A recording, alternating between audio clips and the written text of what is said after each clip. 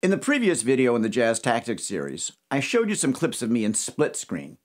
On one side, I was playing a transcription of Freddie Hubbard's solo on Birdlike. On the other, I was improvising my own solo, trying to stay within the style and spirit of Freddie.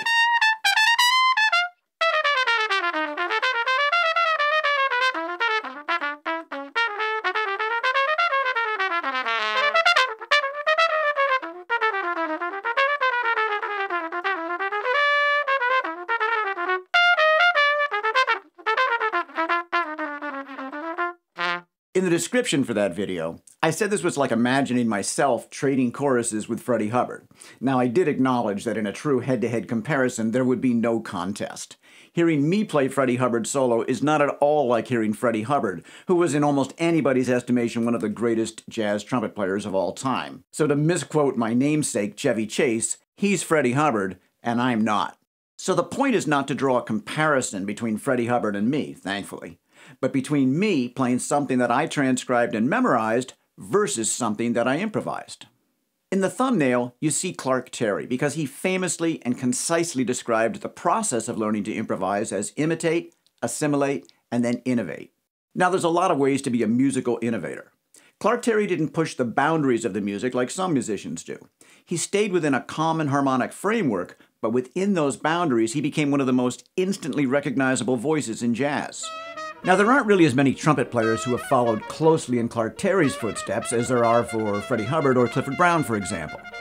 One reason for that is that Clark played the instrument differently than most people, but at a virtuosic level.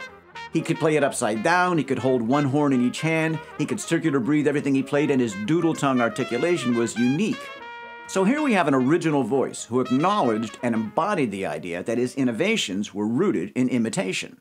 Now, this provides the rationale for transcription and belies the fear that imitating others may squelch your own voice. I talked about that in the video, but it's not really where I'm going here. I'm thinking about the difference between improvisation, where you don't know ahead of time what you're going to play next, and playing something that has been preconceived. If you're performing a composed piece of music, then the focus of the performer is not on what you're going to play, but on how you're going to play it. The artistry lies in the interpretation. Nobody objects if you play the notes that Mozart wrote, and to do otherwise when you're playing one of his compositions would be a bit of a faux pas, I think it's fair to say.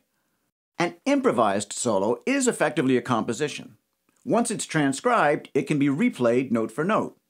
But when you recreate something that originated as spontaneous improvisation, the thought process, and therefore the end result, is different. Now, I assume they utilize different areas of the brain. A jazz audience doesn't go to a concert expecting to hear solos that sound like they were preconceived. They go to witness not only the process of performance, but also the process of creation. When that process is absent, something vital is missing. In this video, I demonstrate and talked about the surprising difficulty of playing a transcription of one of my own solos along with the original recording. There are so many elements of time and tone and pitch that are infinitesimally precise that producing an exact copy is nearly impossible, even by the person who created the original. So this brings to mind the detailed recreation of Kind of Blue that was done by a band called Mostly Other People Do the Killing. The project, titled Blue, began as a thought experiment between university music students who were pursuing the question of what defines music as jazz. If you can recreate an improvised performance so accurately that it takes a fine ear to discern the difference, what is the difference? You could apply the question to visual art as well.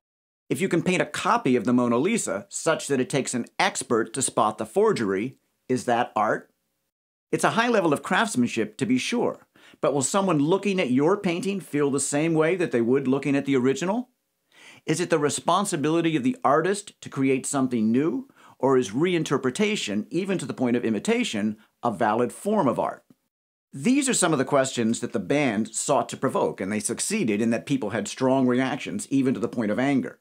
In an interview with Mappa Elliott, the bassist and band leader, he pointed out that no matter how closely one can imitate someone else, there will always be subtle little differences. Now, that might be in the technical aspects of how he plays the bass compared to Paul Chambers, but he also acknowledges that the life experience that brought him to the place where he could imitate Paul Chambers is completely different than Paul Chambers' life experience. Now, we can easily apply this to the example of Clark Terry.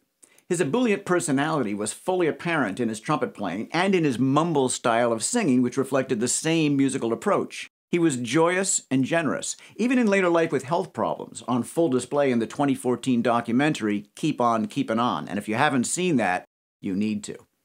So this gets us to the idea that the thing that truly makes us unique as musicians is the fact that we are unique as human beings. It also goes to the fact that music, whether that's a Mozart composition or a Freddie Hubbard solo, is about much more than the notes.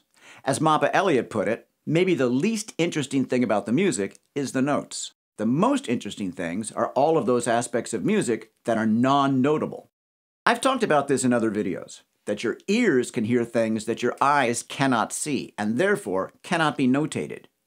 When you transcribe a solo, all that aural information is going in, even while you're concentrating on the notes. When you play a transcription, the closer you can sound to the original, the more information you've absorbed. It's not about imitation, but immersion. So when I say that I'm trying to improvise in the style and spirit of Freddie Hubbard, I'm not trying to, nor am I able to, impersonate him, but to draw on the inspiration that I feel when I listen to him.